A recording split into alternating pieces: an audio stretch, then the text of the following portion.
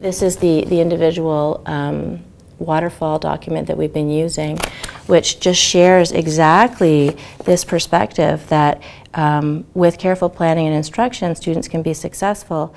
What we're doing here is giving information that lines up for each individual student with the areas of processing that could be impacted in the classroom, and suggestions for what it looks like in the classroom, instructional strategies, environmental strategies, assessment strategies that link in directly to the IEP.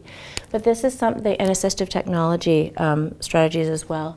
But this is something that can be used not just for students with an IEP, but for all students in the classroom if we're starting to think about how to support them. If it's in user-friendly, understandable language, oh, I have a student in my class who has difficulty, I have to repeat the instructions. What does that mean? Well, if you can look here to see, oh, it could be a difficulty with language.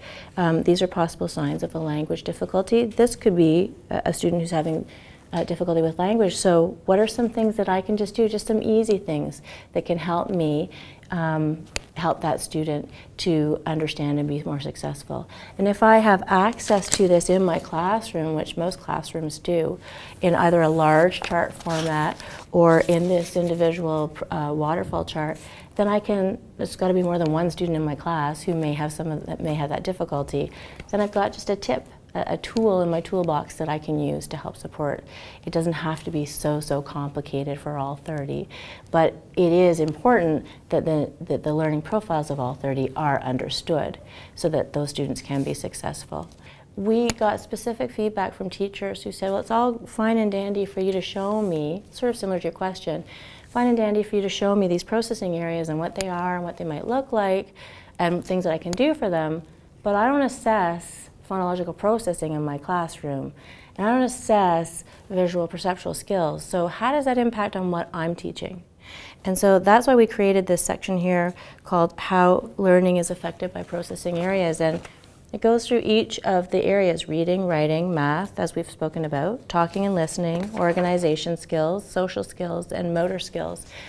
And it shows the processing area and what the student may have difficulty with. So it's a direct translation and understanding of what this looks like in the classroom. And just the last piece of this that I would share with you, and I've mentioned it, but I haven't shared it visually, is when we do a feedback with students, this is we go through what we call a learning plan, or a plan for success. We show the student how, and we have them complete how they learn best, what their strengths are, what they have difficulty with, what their needs are, and what helps them. So this is done with the student, with the parent, with the special education teacher, with the people who will help that student to be successful. It's a plan that it's all agreed upon. And so moving forward, it's not an IEP or a document that they may not have access to, although we're working very hard on including students in that process, so they're part of that process of understanding even the documents that they have in their file. But this is the part of the self-advocacy piece. So if they understand who they are, how they learn, they can be empowered to be more successful in their own lives, and also so the teachers have that information.